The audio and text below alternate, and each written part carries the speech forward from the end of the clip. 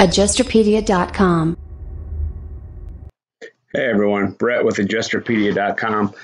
Going to do a real quick tutorial here, show you guys how to use the Vertex tool to create different angles. Xactimate, it lets you snap in at only certain angles unless you use the Vertex tool.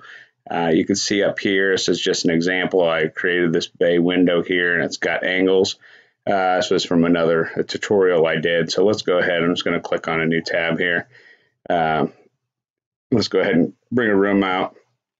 Let me show you what I mean by Xactimate only allowing you to go certain angles. So here I am. I'm going to draw a wall, but I want it to go to this corner, and it won't let me just go to that corner. See that? So it sort of locks you in wherever you want to go. So I'm just going to draw a line across. I'm going to come over here. I'm going to click that Vertex tool. I'm going to click on this corner over here.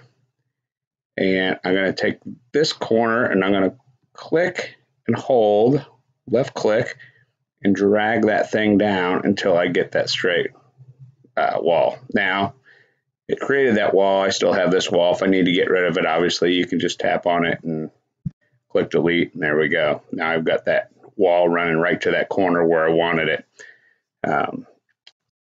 Now, if you have the measurements, went back one too many here. Let's pull that room out again. As far as this room that I created in this tab here, I already knew these measurements going in, so let me use that one as a quick tutorial also. So the room's a little bit long, but I know I had another room that sat on top of here to create the that bay window. Oops, oh boy. Let's do that again. That's 2 feet, and I know the room was 10 feet, and that bay was 10 feet, so let's call that 10.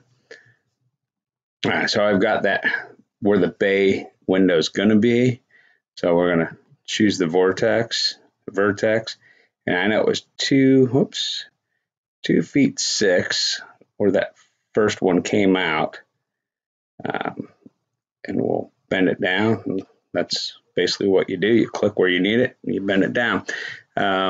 Take that vertex, and this one was 2.6 also. I'll do this real quick and then bend that down. There you go. Let's back out here though.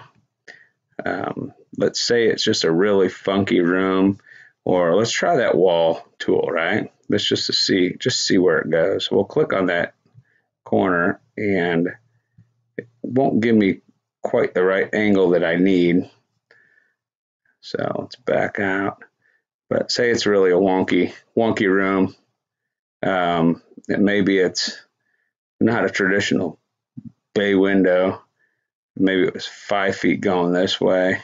So I click where I want it to go, and boom, and there is my rear really weird room. But that's how you use that Vertex tool. So guys, if this helps you out, please like and subscribe our channel.